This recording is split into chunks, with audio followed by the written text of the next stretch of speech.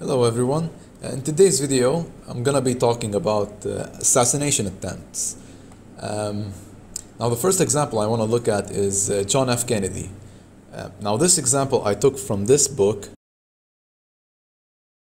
Okay, so first off, what we notice is the Mars, which is a malefic planet in a damaged cosmic condition, which is Taurus, and in conjunction with the 8th house.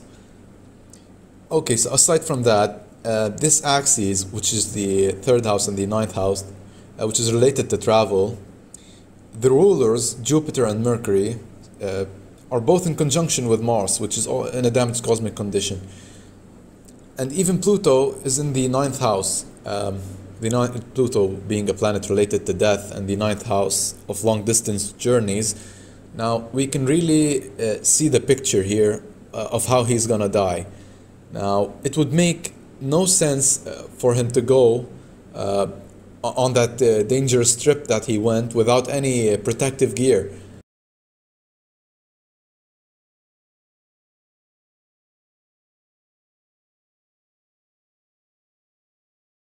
Okay, so let's look at the transits for John F. Kennedy.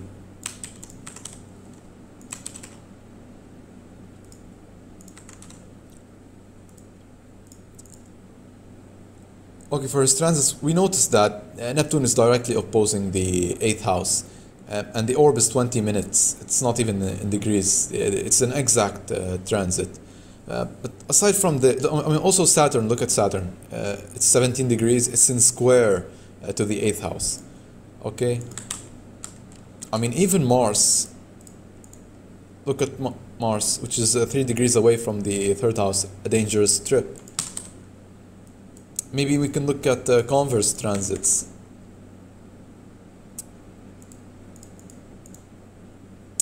Okay, Neptune is opposing the ascendant and Pluto is in conjunction with the 8th house.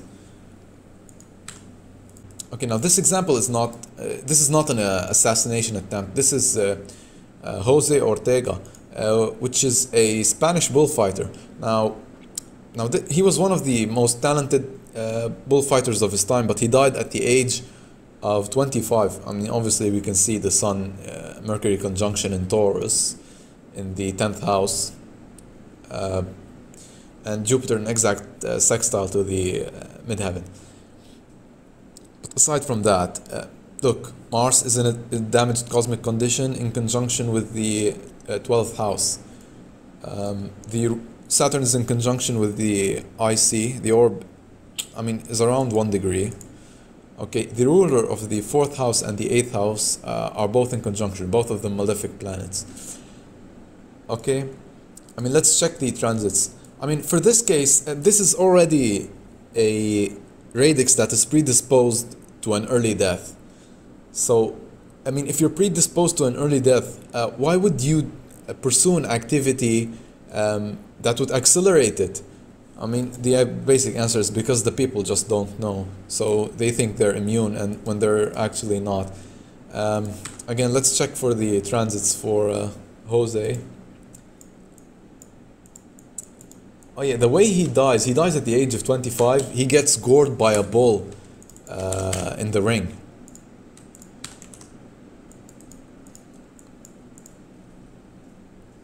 Okay, we see Saturn is opposing the 8th house, Uranus is in conjunction with the 8th house. I mean, even Neptune in conjunction with the ascendant. I mean, over here the orb is a bit wide. It's 4 degrees, but it still counts. Okay, we can check. We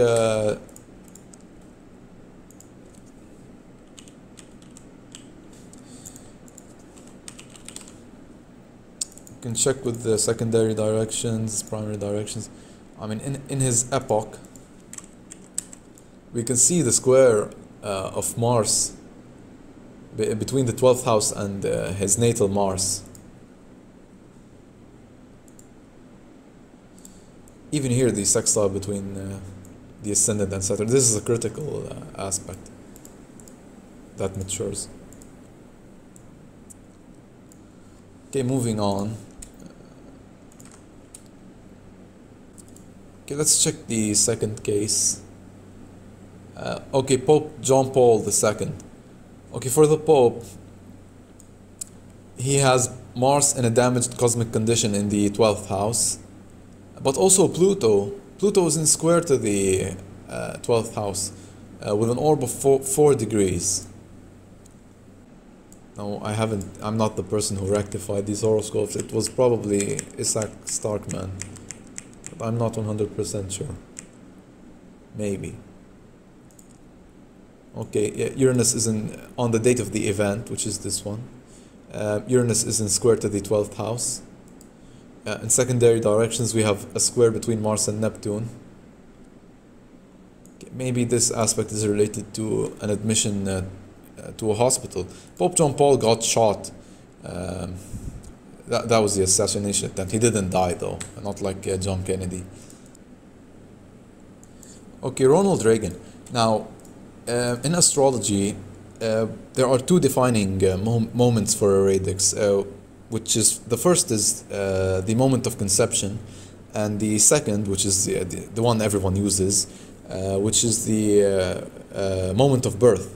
Now, the reason no one knows about the moment of conception is because there was no possible way to obtain a rectified epoch, because people didn't have any access to topocentric primary directions. Excuse me.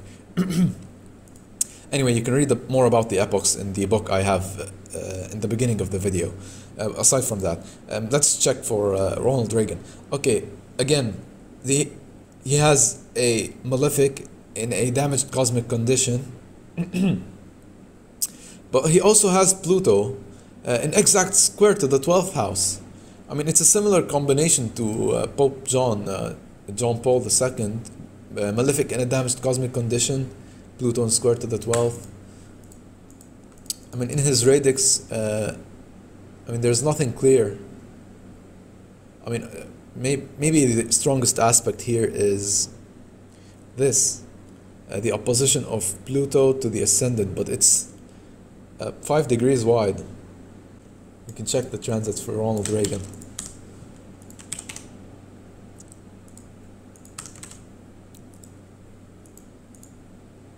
Okay, pretty clear, pretty straightforward transit here. Look at the combination. I mean, can you spot it before I tell it? And it's pretty clear. Uranus is in conjunction with the 12th house. The orb is 1 degree. Neptune is in conjunction with the ascendant. The orb is 4 degrees. Look at this. I mean, this is a trigger transit. Both the Sun and Mars, a very annoying transit to have it land on a sensitive angle like this. Okay, so for my final example, I have Adolf Hitler and the assassination attempt. Again, we have Neptune in conjunction with the 12th house, and the trigger transit Saturn in square to the 12th house, which is an exact aspect. Thank you for watching, and take care.